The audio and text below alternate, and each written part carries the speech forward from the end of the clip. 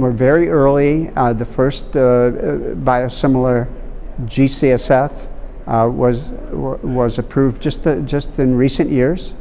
We now have another biosimilar that was approved as an originator, tebofilgrastim, and two true biosimilars in the U.S.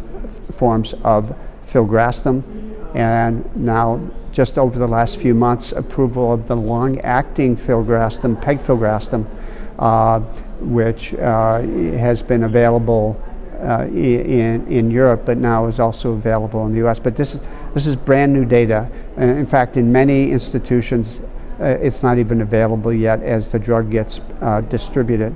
So the only data we have is from the filgrastim originator versus the filgrastim SNDZ, which was approved a couple of years ago. And the data there suggests there's been rapid uptake of the biosimilar filgrastim.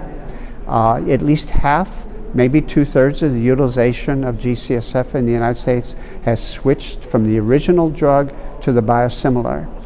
The impact on cost is more challenging, and again, very preliminary data.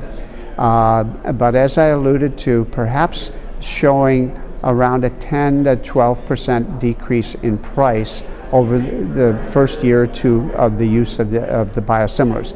One will expect, again, in Europe they've seen this, with time and with more and more competition, more and more biosimilars, there'll be further reductions in pricing, perhaps to the extent of 20 to 30% decrease.